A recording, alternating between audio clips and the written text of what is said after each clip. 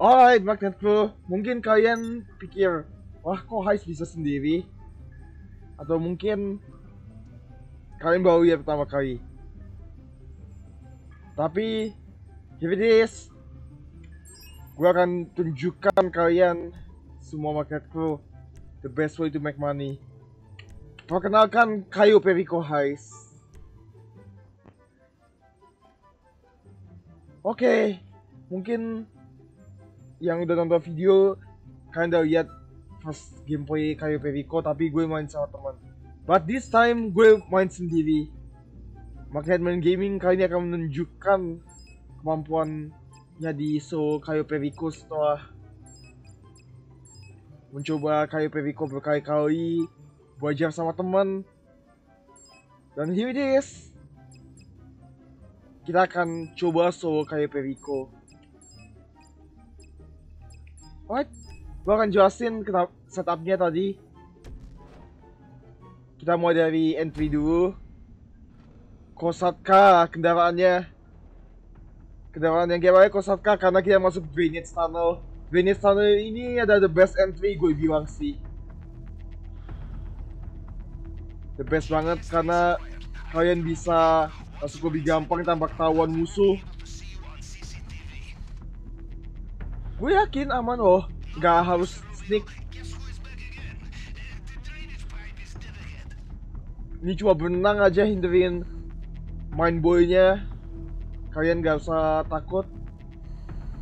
Well, mungkin Rockstar butuh percepat swimmingnya gitu biar lebih enak.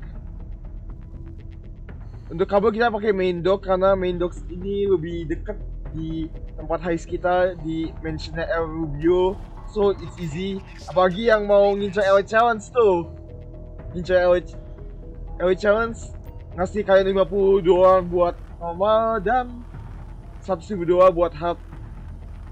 Ya, ini normal by the way, tapi at least targetnya gede ya, pink diamond 1,3 juta.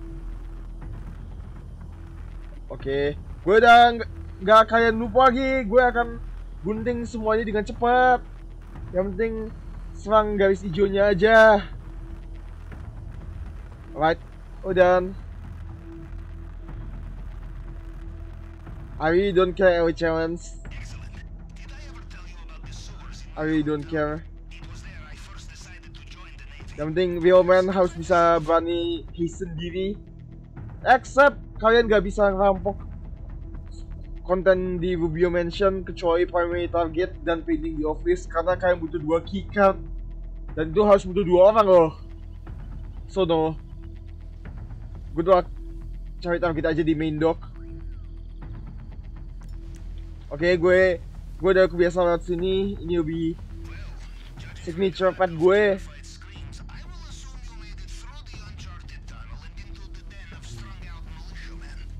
Alright.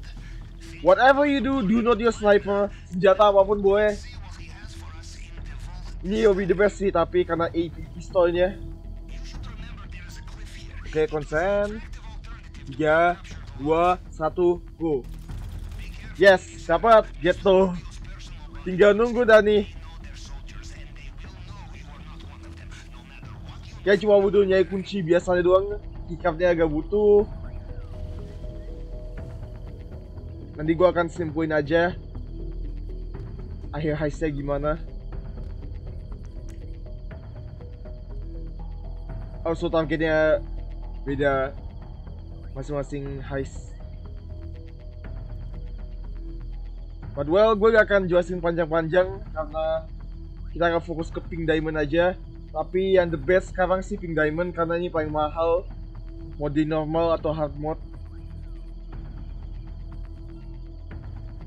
Mungkin nanyain bedanya normal atau hard apaan. Hard mode ngasih 10% ekstra. Itu bagusnya sih. And yes, gue nunggu guardnya sini dulu karena kalau gue hajar depan CCTV malah mancing guardnya. Oh, dia udah guard di situ. Hopefully dia megang kunci biasanya. Just play fast. Play fast and play cool, itu kunci heist ini. Don't miss the headshot juga by the way.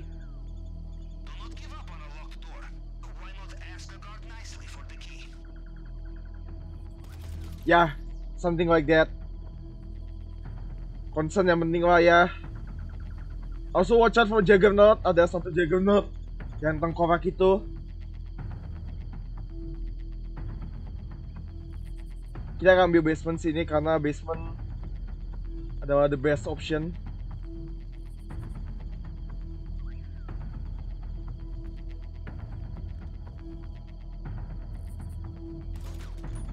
Gue dia nembus pintu loh. Easy. Gue cuma butuh kunci biasa aja doang yang penting. Watch out for Juggernaut. Kita harus nunggu dulu camping gitu sampai Juggernautnya ke belakang. Alright, awesome.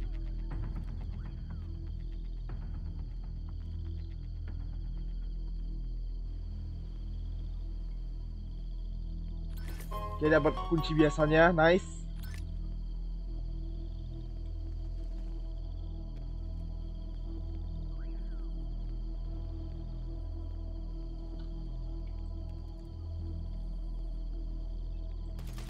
Alright, nice. Keep it up. Kita ambil ke underground basementnya. Dan mungkin kalian nanya kenapa underground basement? Well, it's simple. Satu fingerprint only, 2 di hard mode by the way. Tapi at least ini gampang.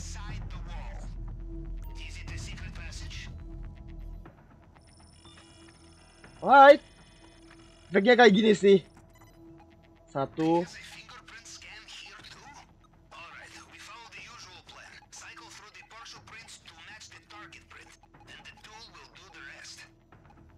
Oke.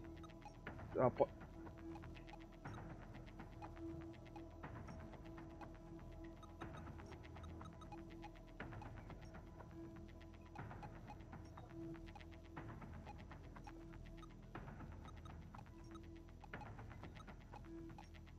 Oke, ini yang paling gampang sih ini.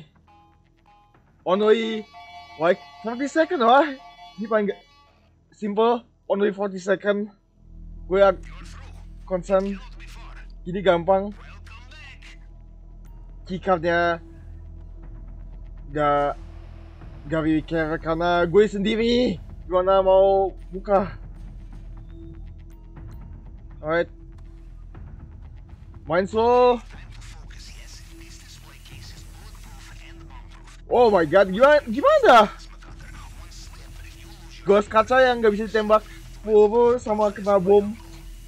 Gue pengen sih, not gonna lie, keren banget.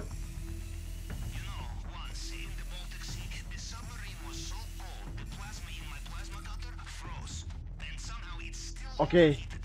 Alright, dia dapat main targetnya 1,3 juta.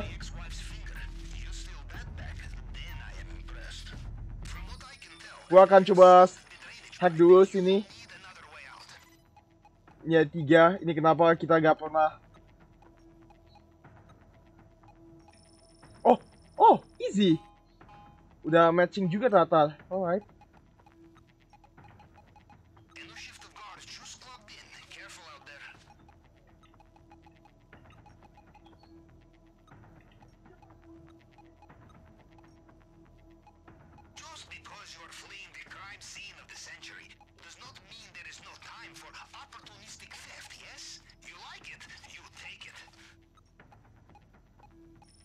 Oke. Only one more. Probably gue butuh metode baru next time.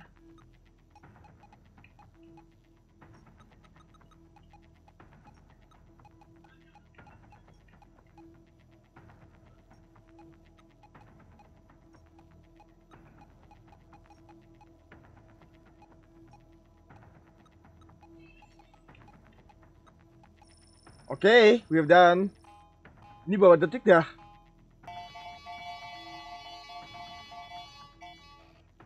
Alright. Gua akan coba kabur. curi target sini dulu. Ada Kika tapi of course kita akan kabur lewat sini karena kalau kabur lewat lift maksud gue tadi. Yes, Pavel, bener. Lumayan loh, 85732. Dia akan kabur lewat sini karena guardnya udah nungguin kita. Alright. Nokia Juggernaut juga sih ini, lebih keren. It's really awesome. Play fast dan berhati-hati sama guard. Gue udah kayak Naruto aja main heist nih.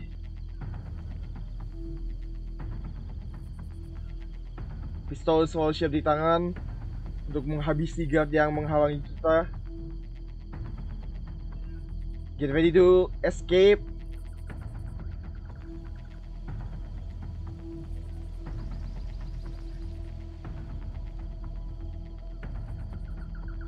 Ada guard sini. Kill them first. Alright, that's it. Kita kabur. Let's get out of here. Simple, right? Awal-awalnya. Tapi tunggu dulu. We have not done yet. Kita akan lebih menantang lagi di kaburnya karena kalian harus ambil loot, semua lootnya.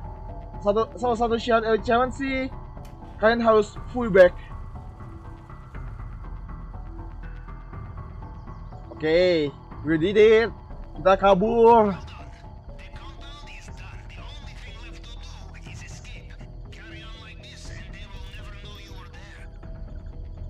Don't use sniper. Gue udah pernah pengalaman. Sniper ini bad option banget kalau gue bilang.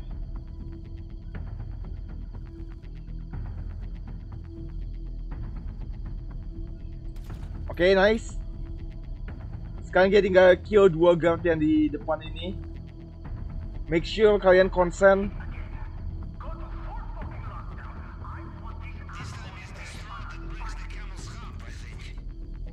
Alright, gue akan zoom in dulu.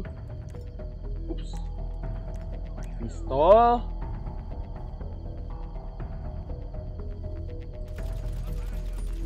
Alright, nice.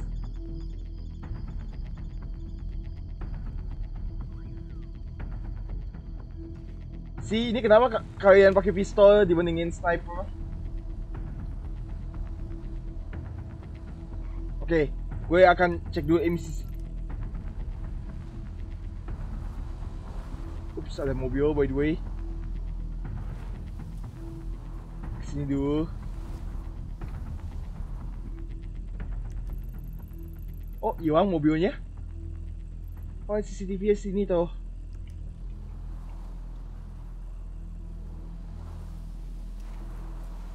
Well, ini masalah waktu sih, I mean, right?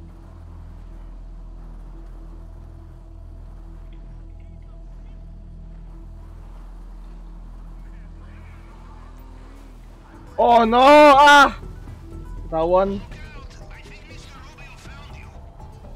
Yeah, well, at least ini nggak challenge, right? Nah, gue. Oh ini CCTV-nya. Alright, at least gue udah tahu kasihnya. So I'll be right back for a while. Alright, kayak gue ambil ini aja deh buat pulang. Cashnya bener-bener ketat, tadi gue udah coba berkali-kali. Alright, yang penting 1,5 juta ya tulis. Minimal. Alright, let's get out of here. Gue tahu nih cara kabur yang gampang. Homie.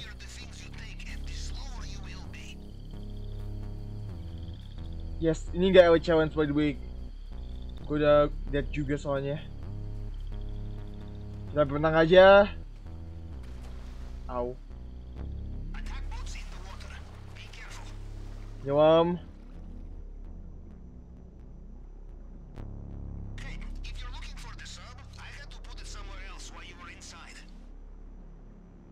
Jadi tinggal nyelam aja nih, berenang selesai.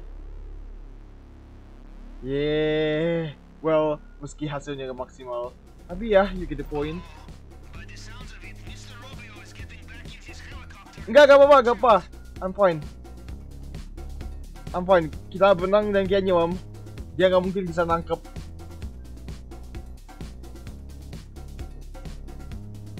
We're fine. Oh my god, kena. Kena kah?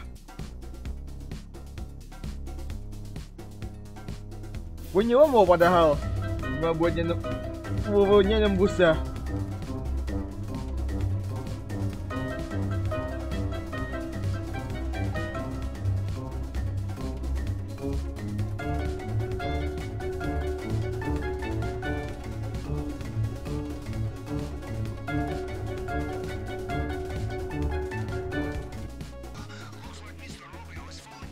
Oh finally, dia kabur.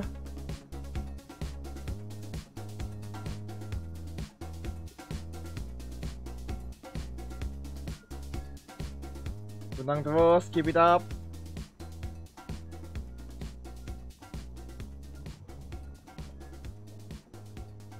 Keep it up. Selesai. Let's go. So, tapi hasilnya gak maksimal, tapi itu oke lah. 1,5 juta minimal. Probably the pain I feel kalau scope-nya nggak maksimal.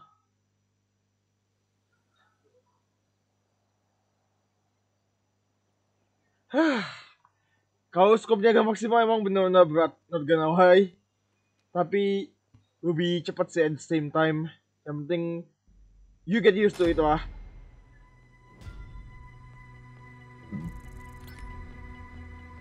Nanti bakal kebiasa kok di heist, jadi gampang akhirnya.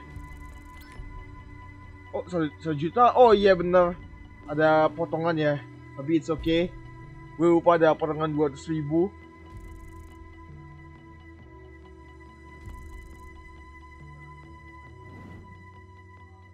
Yang penting kelar. So high, so let's go.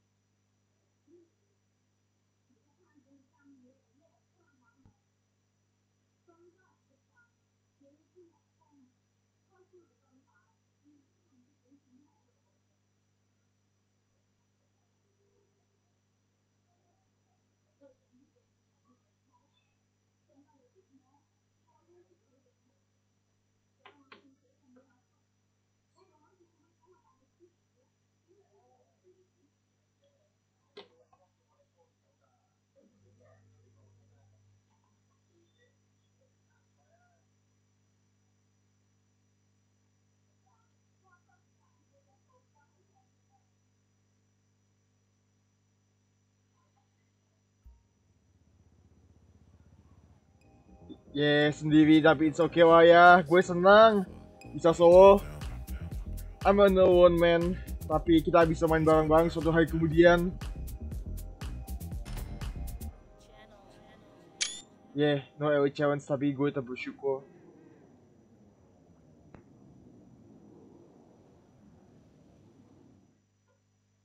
I'm more than happy lah.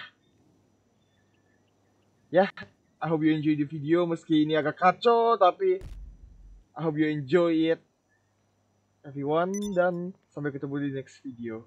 Bye. Okay, finally we've saved. Sekarang ngambil barangnya nih. ASAP! Ayo kita berenang aja langsung. Go go go go go go go go.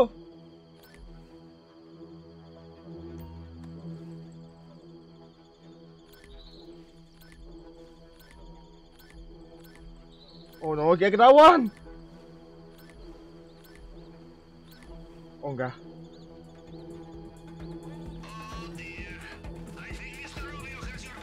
Run. Ah, udah.